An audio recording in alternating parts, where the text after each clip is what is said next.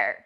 This is a wall. It's dozens of feet high and only a few feet thick, seemingly made of huge bricks cemented together. Some of it has fallen down, but mostly, here it is, stretched across a ravine in the middle of the Michigan woods. But this wall is not man-made. In fact, it's been like this for about 1 billion years. It's story time. First, let me back up to how we got here. This fall, on one of the last warmer days of the year, I found myself picking my way along a ravine in Michigan's Keweenaw Peninsula. Now, to be clear, this is not public land. To get permission to be here, I had to make a series of increasingly random phone calls following the advice of someone I knew who knew the property owner in a roundabout way. So I'm not going to share exactly where this is. But there I was, trying not to get my socks wet as I made my way back and forth across this creek, all to see something that is deeply improbable, and something even more rare than I would have guessed. This wall is made of Jacobsville sandstone, aka the Bacon Rock, which is really common in this part of Michigan. It's a sedimentary rock dating back to roughly just under 1 billion years ago. The Jacobsville likely formed as local mountains were eroded, and their sediments flowed downhill into the Keweenaw Valley.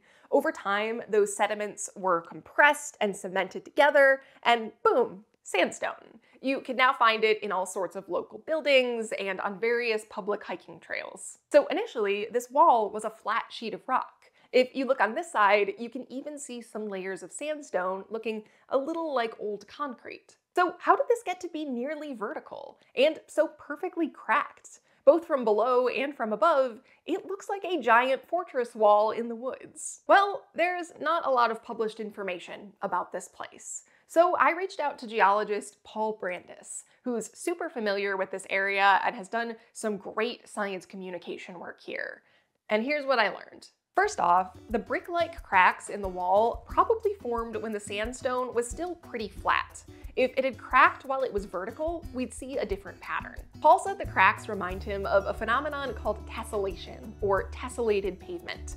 This is where sedimentary rock is weathered and then fractured into these nice, blocky cracks by the movement of the earth. Specifically, the rock would have been fractured by forces acting perpendicular to each other at a roughly 90-degree angle, creating roughly 90-degree cracks in the rock. Now, there have been times where I've learned something about geology that to me seems super cool and probably really unique, but then turns out to be a common phenomenon. Tessellation is not one of those things. According to Paul, there are only a handful of places on Earth where you can see it, the most famous being way over in Tasmania. Except while the tessellated pavement there is between 60 and 160 million years old, the wall in the Keweenaw is almost 1 billion. So not only is this an uncommon phenomenon, but this is also an especially old example. In any case, that likely explains the cracks. But where did those perpendicular forces come from in the first place? And what raised the wall? A likely culprit is the Keweenaw Fault. A fault is a break between two sections of rock, where the rocks can move relative to each other. Movement on a fault can be a few inches, or over time can amount to miles. When there's sudden movement on a fault, that's when you get earthquakes. Well, the Keweenaw Peninsula has a fault of its own, which was active about 1 billion years ago. Back then, this continent was likely colliding with another landmass. Geologists debate which one, but regardless, this slow collision squeezed the Keweenaw. Over millions of years, that caused the western half of the peninsula to shift upward, like a total of several miles relative to the rock on the other side. Now, when you look at diagrams of faults, they can seem neat and tidy, but especially for a big event like this, the reality is that rocks all along the fault zone are going to be disrupted as pieces of the earth shift and crumble, including this section of sandstone, which is right by the Keweenaw Fault. Paul's educated guess is that the fault may have provided the forces needed to crack this sandstone into its brick-like patterns.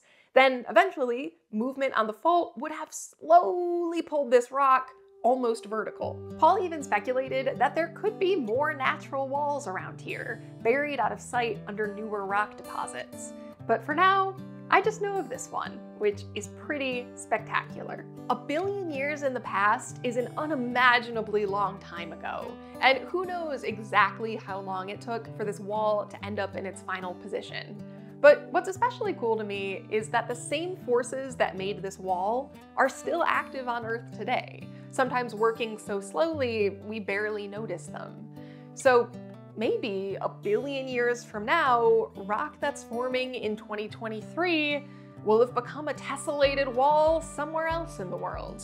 It's a future way too far off for me to imagine clearly, and trying to do so kind of makes my head spin. But one way or another, the Earth will surely get there. Again, since this wall is on private property, I won't share exactly where it's located.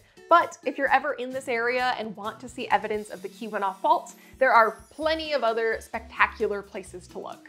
I'll include some more info for you in the description. For now, thanks for being here and for marveling at some cool geology with me. Wherever you are, I hope this makes you think about the world just a little differently, and I'll see you soon.